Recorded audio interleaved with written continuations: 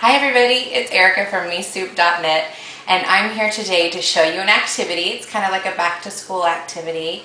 This is not a Book Buddies activity, so there's no book today that goes with it. But I just want to show you something I found off the Scholastic website, you know, the book company Scholastic. They have an idea for moms to keep or for kids to keep to be able to look at. It's called Binders Keepers. And all you need is a binder. This one is probably a 1.5. You might want to even get a 2 or 3-inch bigger binder if you're going to be collecting a lot of work, depending on what grade your child is in. It's just to keep their work in throughout the year, and then you can just put it on the shelf and you can label whose stuff it is and what year. Because my sister has 2 boys, and she said that a lot of the problem is deciding what to keep and where to keep it without getting it messed up. So Scholastic came up with a really great idea called Binders Keepers.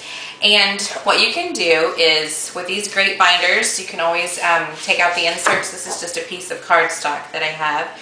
You can use just a regular piece of paper and take some cutouts. Frogs are my favorite, so I have lots of cutouts of frogs. And you can just simply do that and put Gabriel's artwork or Gabriel's work, preschool. Or you can take original arts of work and put them in there instead, and your child can have a really great time decorating their own thing. This is one of Gabriel's works of art. And then you can just put that in there, and then I know that this binder is his, and I would just label here on the side, Gabriel's Works of Art, 2009. And what you want to do is, inside your binder, get page protectors, just those clear plastic page protectors. You can also get pieces of colored paper to separate or use as dividers, or even get dividers by month if you have lots of work you're keeping or not. And you can also print out tons of free coloring sheets. If your child doesn't feel like creating anything original, you can always just copy and print one out. And a word about keeping work. As a teacher, the things that I find most important are original arts of work or original handwriting. This is from one of my students in '07, and this is one of the first times that we had a handwriting activity. And I think that these kind of assignments and work are the best to keep. There's, you know, great things like tracing, but that's not original. And I mean, depending if it's your child's first, you may want to keep it. I'm not saying don't keep any of your child's work, but I'm just saying to cut down on the amount, because a lot of us teachers, we do a lot of stuff, and we send a lot of stuff home with you guys.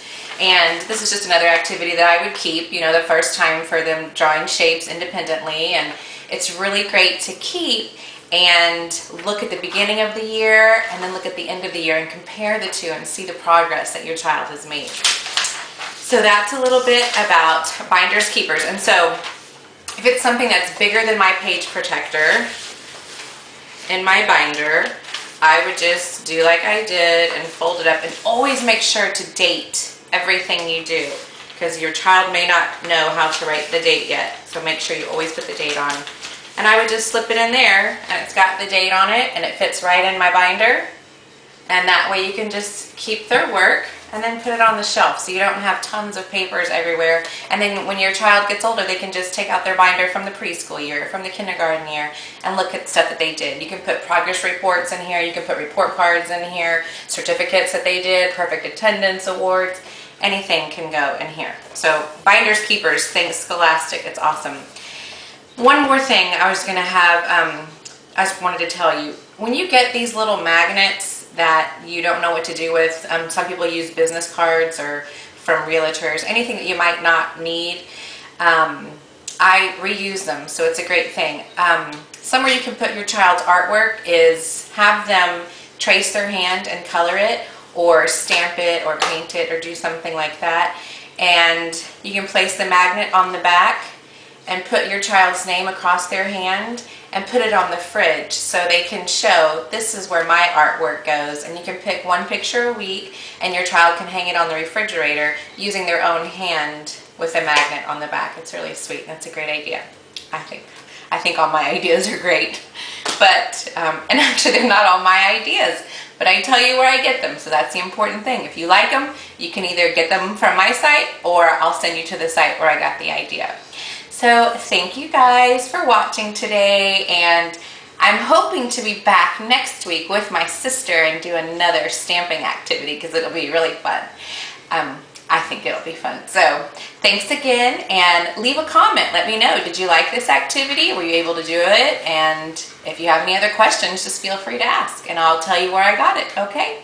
Thank you. Bye.